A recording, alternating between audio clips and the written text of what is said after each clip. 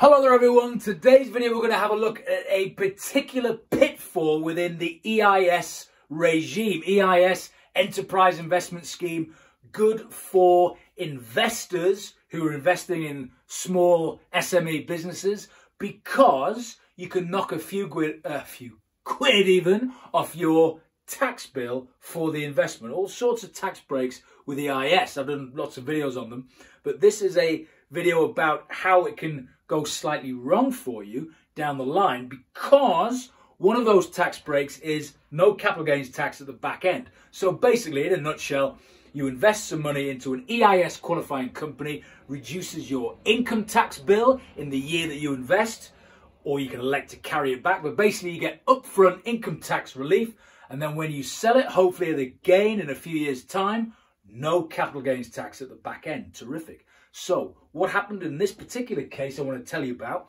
which has just appeared in the courts, is that the guy who sold his EIS shares, he invested a few quid years ago, and thankfully they had made a return, and then he sold them at the back end. He sold these shares and he didn't put the gain on his tax return, rightly so in his mind, because it was an EIS qualifying gain. And EIS qualifying gains, you pay 0% capital gains tax. Terrific. However, here's the thing.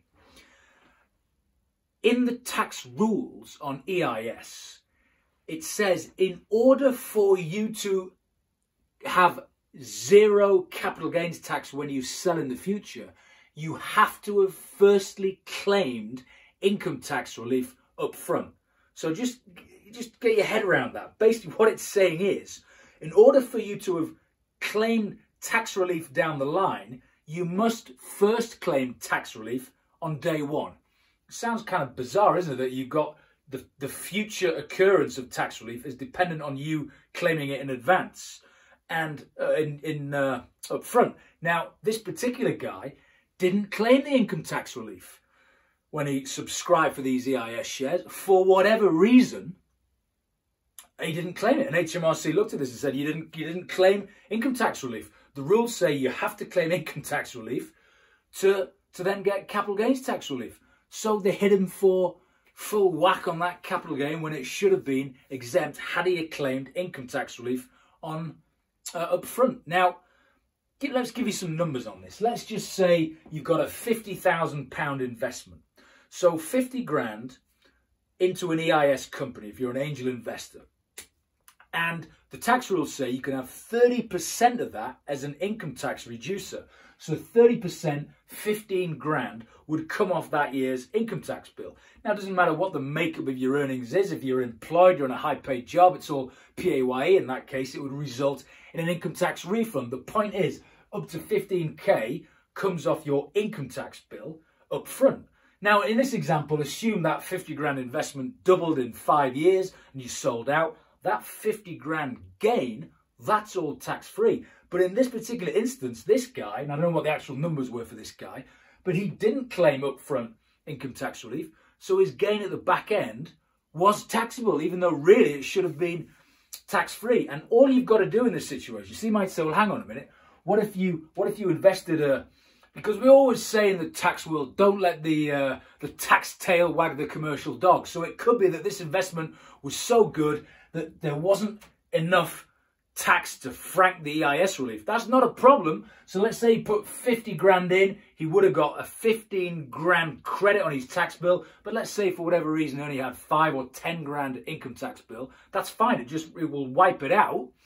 But the point is, it just has to be some income tax relief on day one, even a pound's worth of income tax relief to then qualify for the capital gains tax exemption at the back end. So this is a cautionary tale. For goodness sake, if you are looking at investing in EIS, and they're becoming more and more popular, particularly amongst SME business owners looking to raise finance, you apply to HMRC, you say, look, can I have an EIS qualifying company, please? HMRC writes back and says, yes, you can. You wave that piece of paper to potential investors because all of a sudden it makes it more attractive for them because they're getting this 30% tax relief on day one. Now, the crucial thing is they've got to claim some tax relief on day one to then tick the box for then the future exemption for capital gains. And in this case, this guy didn't do it. He didn't, for whatever reason, I don't know why, he didn't claim any income tax at all. Like I said, it doesn't have to be for the full amount that you're allowed to get, because if it's such a really good investment, let's say in this example, 50 grand in, you didn't even have a 15 grand tax bill, it's fine. As long as you have some sort of tax bill to set it off against, you will then be able to qualify for that tax-free gain on any growth in the future. So, as with anything in HMRC, where there is tax, not giveaways, but tax benefits, very generous tax breaks, there's always so many hoops you've got to jump through, and the devil's in the detail. And one of the least well-known ones I would suggest in the EIS world is, and it's counterintuitive, to get tax relief in the future, you must have claimed tax relief up front. So there you go. So just an overview there on a recent case involving EIS and the traps to look out for. I hope you liked this video. If you did, please do subscribe. And as always, I'll see you soon.